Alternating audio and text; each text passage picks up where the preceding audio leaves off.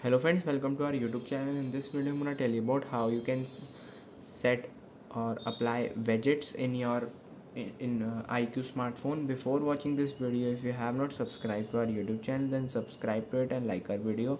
So let's start friends. First you have to simply long press your home screen, click on widgets. There are lots of widgets here. You can apply it like add widgets and it will be added to your home screen. And if you want to remove it, just long press it, click on remove. Like this, it will be removed successfully. I hope you like this video. If you like this video, then subscribe to our YouTube channel for more helpful tips and tricks videos. See you next time.